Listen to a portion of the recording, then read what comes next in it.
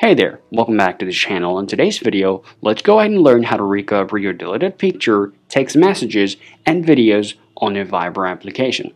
Now, if you're looking for a way to recover all of your deleted pictures which you have already deleted permanently, you need to watch the entire video to learn how simply and easily you can recover them.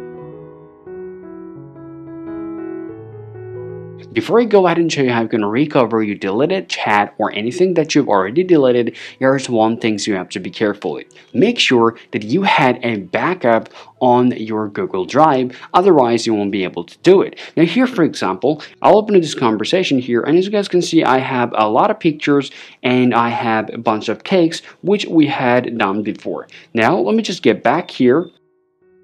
And let me just delete the whole conversation here. So I'll tap on delete chat, and now my chat is completely deleted. Now, all I want to do, get back here, open up your Play Store, and look for Viber. Now, just go ahead and tap on there, and simply tap uninstall, and now tap install. Now, once you've just reinstalled your application, tap to open it. Now, just go ahead and set this up. Now tap start now, and enter your phone number. Tap on continue, tap yes, tap allow, tap allow. Now go ahead and tap in here, and now you need to tap restore now. Tap allow. Now wait a bit.